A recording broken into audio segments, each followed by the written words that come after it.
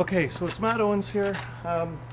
Really late at night, I've been nominated by a friend, Debby LeBeau, to do the ALS Ice Bucket Challenge. I'm trying to be really quiet here. It's quite late at night.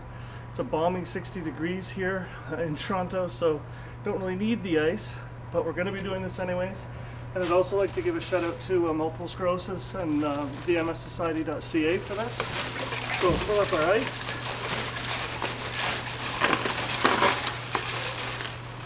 Yeah, that's going to be fantastic. And I'd like to nominate Jibbijib Quinn Cole and also Zexabelle Lisa Garreau for this one. So here goes. Cheers.